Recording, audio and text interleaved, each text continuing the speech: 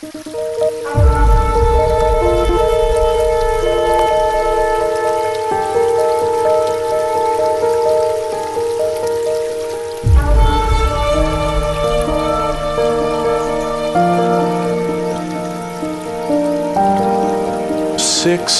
indescribable joys of seeing God. So keep going in your Bibles to Isaiah 33, 16 and 17. And this is what it says. Number one, he will dwell on high. What does that mean? The place that God offers closeness to God. You'll dwell on high with me is what he's talking about.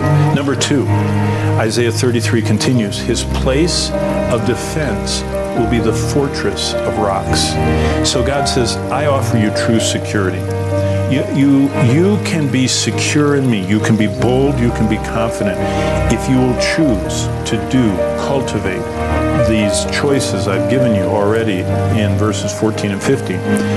Thirdly, he said, bread will be given to you. Do you know what most of us struggle with? We struggle with this hunger for something. And the Lord says, I want you to be satisfied by me. I want to be with you, and I want you to say, I have Christ. I don't really need anything else.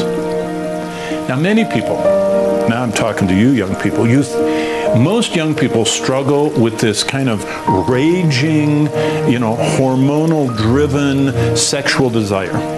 And you know what most Christians think? If I could only get married, then I wouldn't have these struggles. That's not true. Do you know how I know that? The Bible says the smartest man that ever lived, Solomon, the man who had 300 wives and 700 concubines, he had 1,000 women always at his disposal. Do you know what he said? The eyes of a man are never satisfied.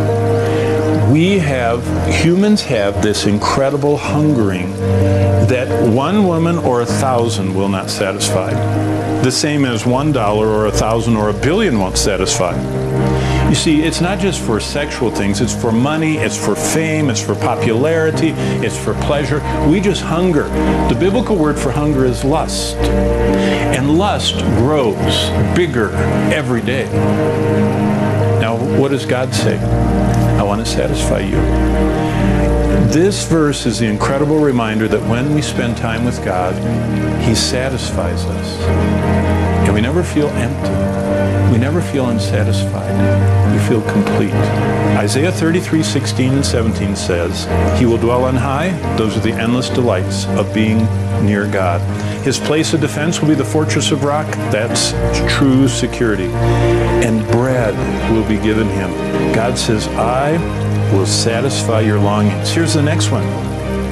His water will be sure. That's unending refreshment. The Bible says before we were saved, we were so thirsty. After we're saved, look at John 7 with me. Take your Bible, look at verse 37. On the last day, the great day of the feast, Jesus stood and cried out. Now, the backdrop is this. The whole nation of Israel were supposed to come 3 times a year to Jerusalem.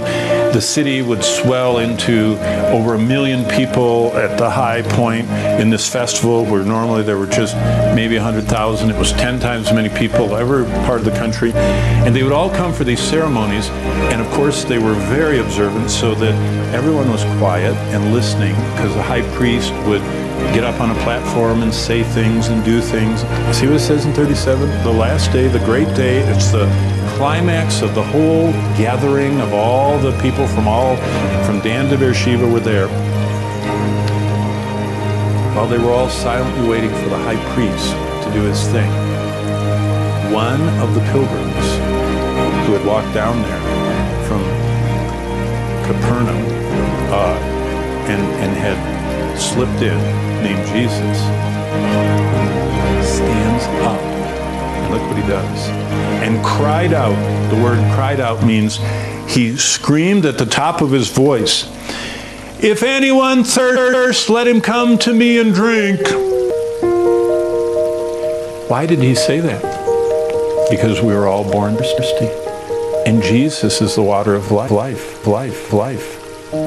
And Jesus offers to us, verse 38, He who believes in me, Jesus continued, as the scripture says, out of his heart will flow rivers of life-giving water. And then John adds a note, but he spoke concerning the Spirit, whom those believing in him would receive, for the Holy Spirit was not yet given. What is Jesus saying? He's saying, when you come to me, you'll never hunger, John 6. You'll never thirst, John 7. His water will be sure. Jesus offers unending refreshment so that we're not restlessly looking for something to satisfy us. He does. Verse 17. Now this is the blessing. Your eyes will see the King in his beauty. This is the greatest attraction. We get to see the King in his beauty. And what else? Number 6, they will see the land that is very far off. This is called the pilgrim mentality. Do you remember what Hebrews 11 says? In the earth, we're to see a land that is far off. We are supposed to have daily glimpses into heaven, to see our King in his beauty. The one who died for us, the one who loved us, who loosed us from our sins. We're supposed to look at him every day. And when we look at him, it satisfies us. Now, some of you don't even like to read the Bible. You don't even understand the Bible when you read it. And I'm